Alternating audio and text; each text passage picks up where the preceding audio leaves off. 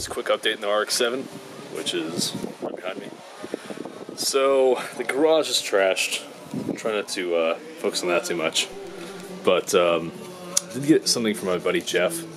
It's a drive-by-wire throttle body adapter, and it attaches the GM LS3 to the FD upper intake manifold. So I'll get a little video together of that, and have a bunch of updates with like all this Vibrant line down here, PTFE stuff instead of nylon is what I had before. So it would be better for less permeable, so you don't smell fuel. It's a little bit harder to do like tight radius type stuff, but overall should handle temperature a little better than what I had. Previously I had improved racing type stuff, very good stuff. It's just not ideal for long-term E85 usage. That's the way I see it, at least. So I'll run through the setup and what I have and keep you guys updated. Alright, cheers. So previously I had re-drilled all this out for a Series 5 FC Rx7. What they ended up doing now is that's a massive vacuum leak. Yeah, so you see light coming out of there. It would have been great. It's still set up for what I made it for, just not for an FD upper. The one downside of this FFE setup is you have small bolt holes here and large here, which makes it so this always comes out that way due to their bolt pattern setup. Terrible, terrible, ugly.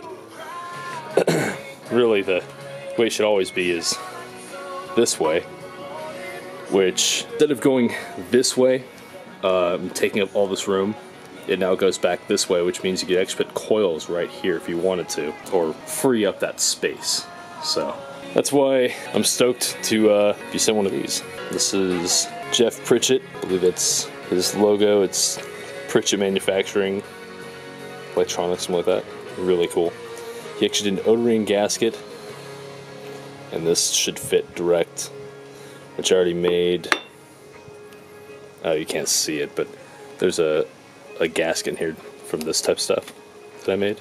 So that'll be cool. Just I'll drop that on there now and get you guys a little video. In all of 30 seconds, you can blast off these 4 nuts, drop on the new throttle body adapter plate, and you can see that there's very nice clearancing for the primary, and for the secondaries, the vacuum actuator rod doesn't have any clearance issues, which is awesome. Thank you, Geoff. So yeah, there's 2 O-rings included in the kit. I'm assuming one is for a larger throttle body. This is the 90mm O-rings already in set, and hardware is included, so it'll just be this drops on, and because these 4 holes are identical, you can flip this either direction and be good to go.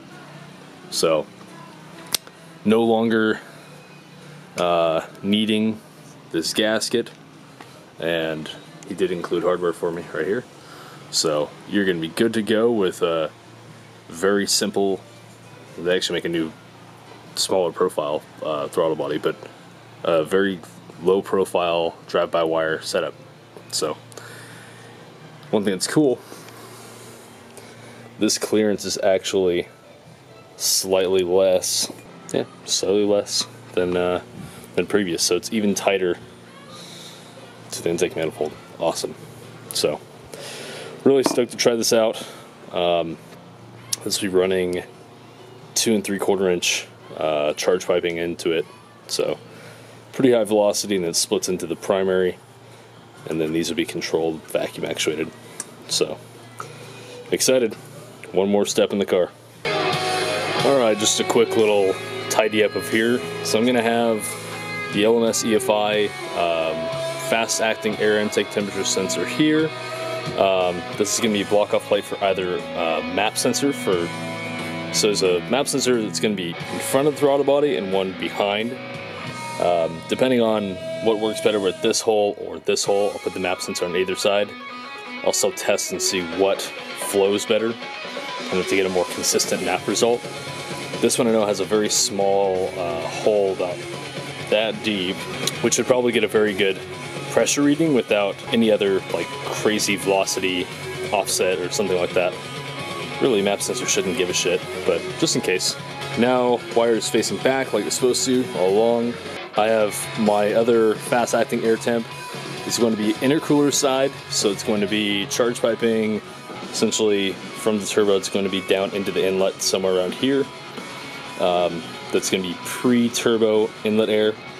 Then I'll have charge air temperature, which is what's going through the intercooler. That sensor is going to be this one right here. So between the two, I kind of figure out compressor efficiency and where it's landing on the map. Like I said, it's Throttle Mass Flow. So I have map sensor before and after, and then I also have EMAP in the exhaust. So 3 map sensors that I can think of off the top of my head. This actuation here is going to need a solenoid. Maybe I'll make the solenoid bracket off of this and just drop it right to here, because this just needs a quick little vacuum line. And that reservoir is probably going to sit somewhere on the firewall or hidden around there. So it's about time to do this right. So this is a current -6 line that I put together. It was made exceptionally long just for mock-up reasons. I wanted to figure out what the heck I can do with fittings. Essentially I'm going to go maybe 4, almost 5 inches shorter than this to get that loop much tighter. This is -6, and if you look at the new -6 comparatively, it is a lot smaller. These are now the Vibrant, so it's PTFE lined Vibrant with, wow, awesome. Trying to drop everything. Full flow fittings compared to these are substantial. It's just a better way of doing it. Better for high temperature, better for...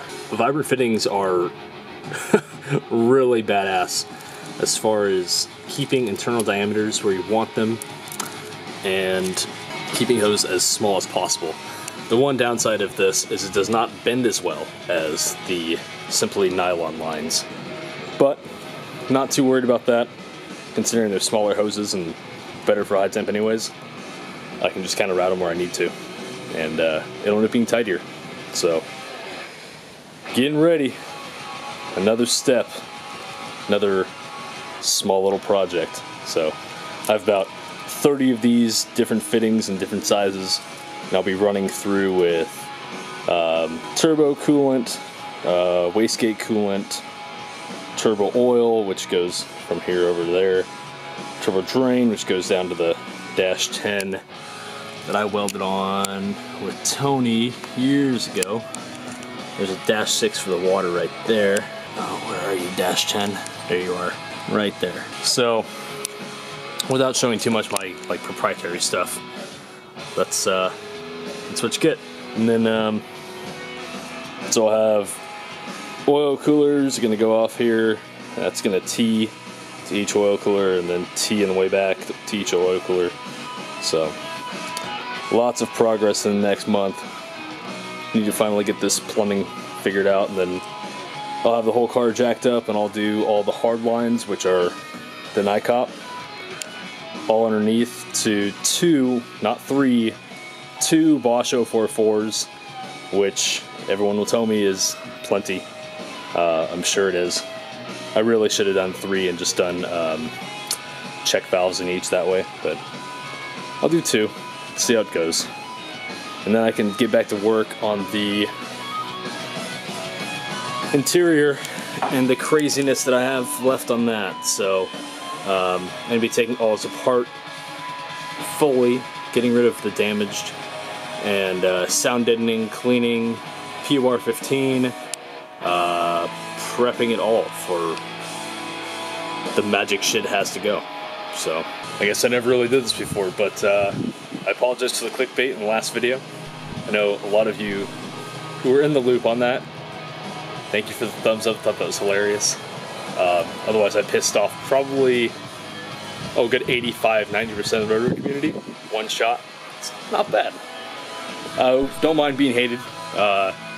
Really, it's kind of, I don't give a shit. You know, it's my money, it's my car. I'm giving this content for you guys because eventually some of it's going to be informational. Right now it's not. I'm just saying, like, look, here it is. Here's the shit that I'm doing. Hopefully you guys can enjoy it. Hopefully you build stuff for yourself. Keep grinding. It's a hustle. So be good. If you like this, great, awesome. If you don't care. But enjoy. Best of luck building yours, and see you in the next one.